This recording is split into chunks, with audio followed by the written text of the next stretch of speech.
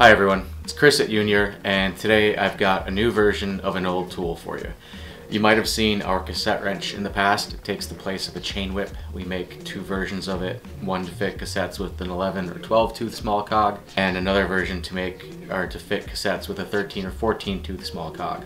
The 11 and 12 one also will work with 10 tooth cassettes. The pins on the 12 tooth side are longer to reach over the 10 and grab onto the 12.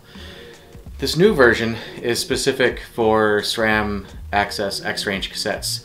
They use a little bit different roller diameter, and as such the old tool doesn't really work that well with them.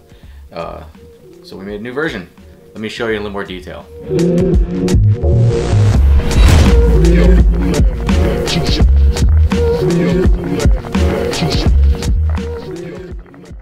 So what we have here is a new zip, well, it's all used, but you get the point.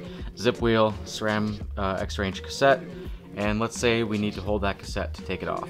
Ordinarily the chain whip, you have to get it, you have to drape the chain over and make sure it's lined up on the right cog. Here, all we're gonna do is that. It really can't get much quicker. Let me show you a few details about the tool itself. So there's really not a lot to the tool. We've got the same handle we put on all of our tools, and if you've used them, you know that they're the best feeling handles in the bike industry. We have an access hole, get it? Access hole for your cassette lockering tool, and we've got the 3 pins that'll mesh with your 10 tooth sprocket, your X-Range sprocket.